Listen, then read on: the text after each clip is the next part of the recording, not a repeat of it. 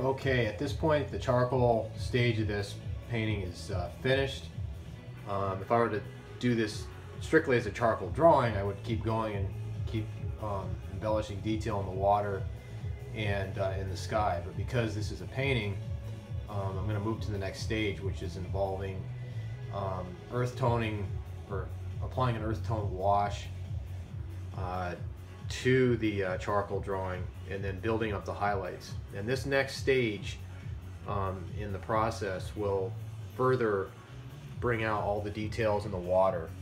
And you can see basically here all I've done is just outline where certain areas of detail are in the water, and then all that is going to get embellished with the next stage, which actually is like a titanium white that I'll bring up from mid-tone to highlight in varying degrees to correlate to maximum highlight to mid-tone.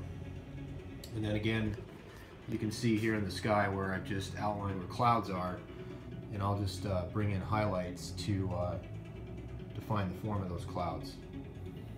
And the earth tone wash that I'm going to apply next is going to establish a mid-tone value for the entire painting, and that will be the next video and pictures.